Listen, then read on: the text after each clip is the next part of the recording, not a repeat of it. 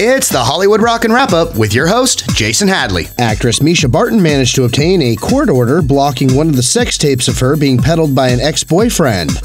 Obviously not the first gag order involving these sex tapes. 19 kids and counting oldest son Josh Duggar joins his sisters suing Arkansas police for releasing his confession that he molested his siblings, making this now the second time everyone knows he's piggybacking his sisters. Despite a photo insinuating otherwise, Halle Berry continues to maintain that she's not pregnant, starting after her upcoming doctor's appointment. Bill Cosby made it through the first day of his sexual assault trial. Cosby relies heavily on his lawyers to file all of the standardized court documentation, as Bill's only worked with chloroforms. And that's the Hollywood Rockin' Wrap-Up. Follow us on Twitter @RockinWrapUp.